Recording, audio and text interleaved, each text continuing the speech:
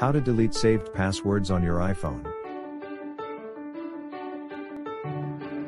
Don't forget to subscribe us at our YouTube channel, My Smart Gadget.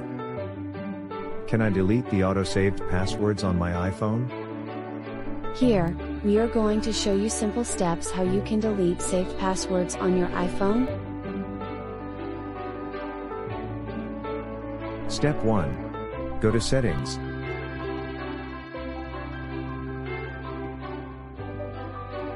Step 2. At Settings, tap at Password and Accounts.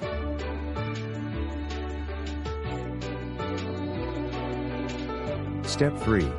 At Passwords and Accounts, tap at Website and App Passwords.